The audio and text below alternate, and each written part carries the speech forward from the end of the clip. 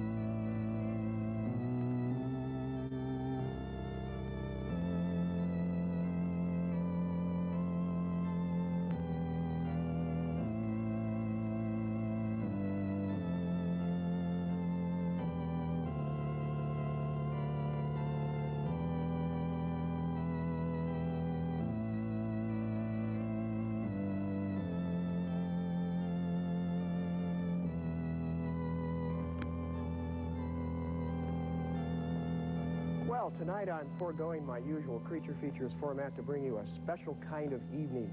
A midnight mass devoted to a 20th century art form that has taken on whole new entertainment values in recent years. It's called a movie trailer, previews of coming attractions, the teaser, the Hollywood hype. Well, since the coming of this sound, the trailer has matured into a carefully calculated artistic effort to reach a very specialized audience.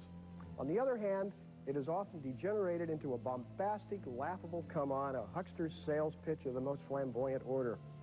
What makes trailers so much fun for today's audiences?